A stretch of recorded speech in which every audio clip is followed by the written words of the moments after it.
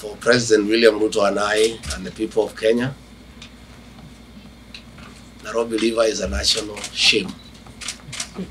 The level of pollution is unacceptable. And it is also very, our people along the river lacks dignity. And that situation cannot continue.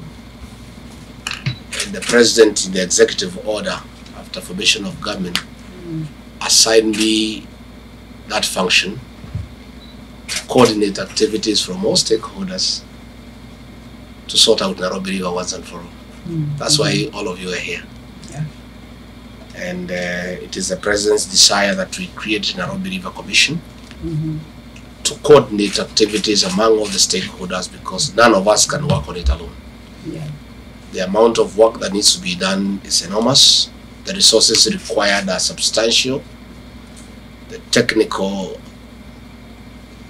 input that is required is quite something. And no single actor can deal with the issue of Nairobi River alone.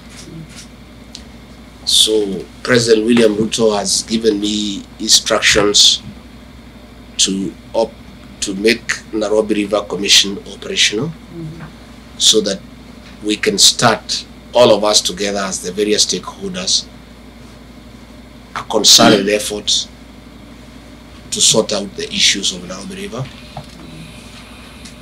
so that we do away with the pollution, make the river clean and usable, create livelihoods for people along the river, make it a recreational center, make it attractive, make it clean, and